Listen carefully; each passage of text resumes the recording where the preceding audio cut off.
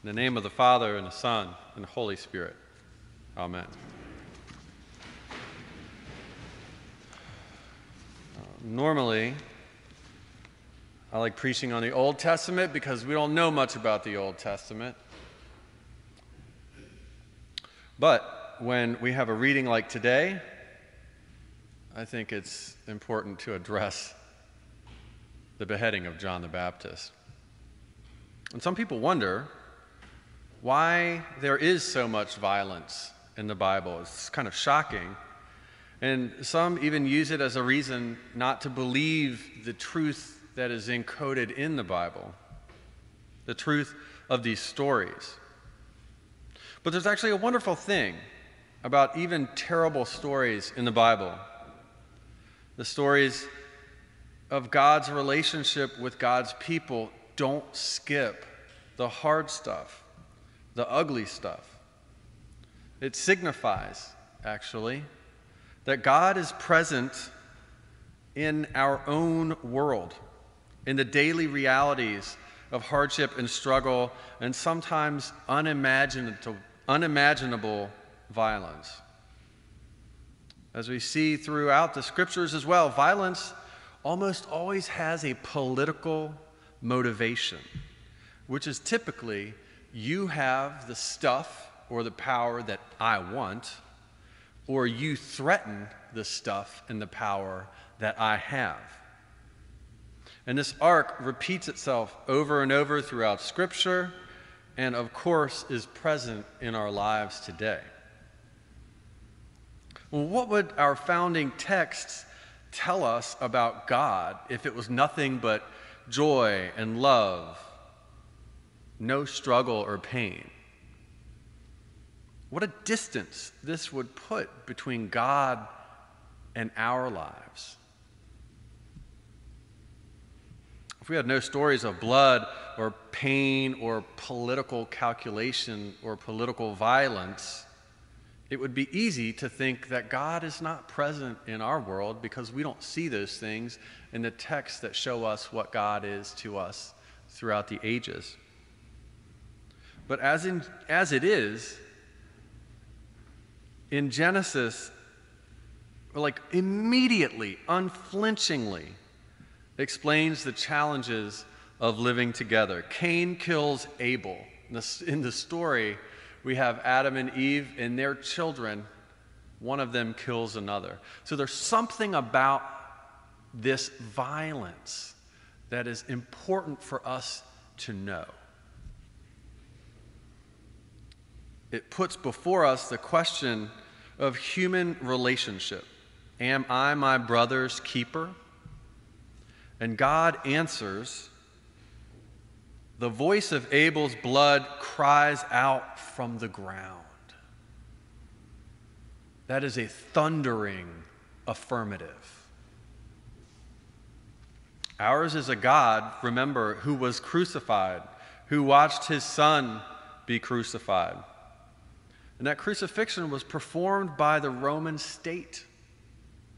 Jesus was a political prisoner, imprisoned and killed because his message threatened the power of the church authorities, the religious authorities, and the political power of Herod in Rome. John the Baptist's death today foreshadows the fate of Jesus and readies the soul for the triumph of resurrection.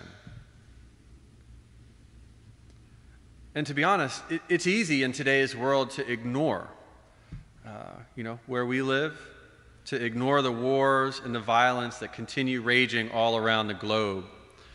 Though America may be relatively safe from large-scale wars at this time, many of God's people are constantly under threat. Haiti, for example, there's literally no government in an entire country right now. No order, no basic safety. Please pray for our brothers and sisters there and in similar situations across the world. And of course, in our own country is pockmarked with violence against innocent people. So it's comforting, actually, that our scriptures include even heinous acts of state-sanctioned violence. It's natural that God's story would include political realities of the day because politics are how we organize the basic elements of living together. The gospel, we believe this, the gospel then and now has something to say, not just to us as individuals, but has something to say about the world around us. This isn't just for our individual benefit. It is the light that shines the truth on the whole of our world. It is, as Amos would say, a plumb line with which to mark, measure, and build a life in God. We have any St. Joe's folks in the house? Plumb lines? Some construction people? Anybody? Gave a shout out to the lawyers last time I was up. No, it was the economists. Doctors, lawyers, economists. But we do not shy away from the harsh realities like the beheading of John the Baptist. Beheadings happen today, just not here. Herod, who's responding to his daughter's titillating dance, and that's what that was, by the way. That was a sensual, alluring, sexualized dance. And Herod is responding to this. And he says, I will give you whatever you want. And her mother tells her to request John's head on a platter. And so Herod, not wanting to break his oath or to disappoint his guests, obliges. And the stark contrast here is intentional. You have this wild, racy party for the elites with beguiling dancers and wine flowing, and you know that Herod was probably deep in his cups when he makes this promise to his daughter. And then on the other side, we have John, who's chained up and languishing in prison. But did you catch this? John has this unique relationship with Herod. See, Herod fears John's righteousness and holiness, but he's perplexed. And it's so interesting that they kept this in here. They added it intentionally. He is interested in what John has to say. Herod is interested in what John has to say. It says he liked listening to him. So there's some kind of affinity for this truth teller John who's in prison. And I believe it's because John was slowly introducing Herod to a different kingdom, a different way of being.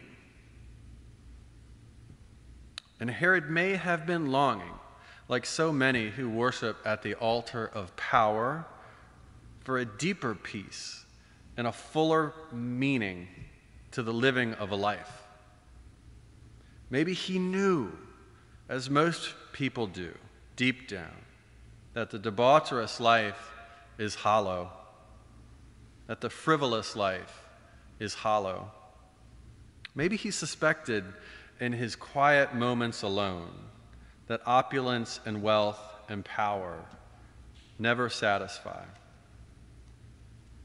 And yet when Herod is forced to choose between his own oath and the expectations of his guests at a party versus the life of this man who is righteous and holy, who has a sort of budding relationship with Herod, Herod takes the easy way out. He preserves his own honor and political authority by taking the life of a prophet, a righteous and holy man, in gruesome fashion. The head of John the Baptist on a platter, the last course of the banquet. Now, in the Old Testament, Amos also sees a choice before us. Speaking to an Israelite people, again, not an individual, but the people Israel, who have turned from God. He carries God's words in his mouth, and he says, I am setting a plumb line in the midst of my people. The high places will be made desolate, The sanctuary shall be laid waste, and I will rise against the house of Jeroboam with a sword. This is God talking. These are the consequences of abandoning God for worldly power. For those who misuse power and ignore the call of love for all, there is always a reversal coming, and you cannot outrun it. And how does the high priest respond? This is classic, right? He doesn't want to hear it. He tells Jeroboam, Amos is conspiring against you. And this is a beautiful phrase. The land is not able to bear his words. Go away, prophesy to Judah, make your money over there, but this is the king's sanctuary, and it is a temple for his kingdom. You know, the truth is a very hard thing to hear. The call of worldly power, of material wealth, of accumulation, of individual prosperity, disconnection between our brothers and sisters is so strong that it can lead to gruesome violence, or just a gradual slinking away from love, a slouching into the despair of an unexamined life, like the slow ebb of a tide. And after a while, you realize that you're much further away than you thought you were. But for us here, for the people who live in the belief of the kingdom of God, that the kingdom has indeed come near, that Jesus is the way of love. Now, we're not the plumb line. That's the mistake Amaziah and Herod made. We do not build the house of truth and love alone. When we renew our baptismal vows, we say what? I will with God's help. But what a profound blessing it is for which many, like John, gave their lives, that amid the violence and chaos of this world, we have a plumb line in Jesus, love incarnate, who reverses the injustice and transforms violence into peace. The final word of life is not brutishness or sorrow, but the transcendence of Jesus, gathering the brokenness into the divine embrace of healing. As the psalmist says today, I will listen to what the Lord God is saying, for he is speaking peace to his faithful people and to those who turn their hearts to him. Righteousness shall go before him, and peace shall be a pathway for his feet. Amen.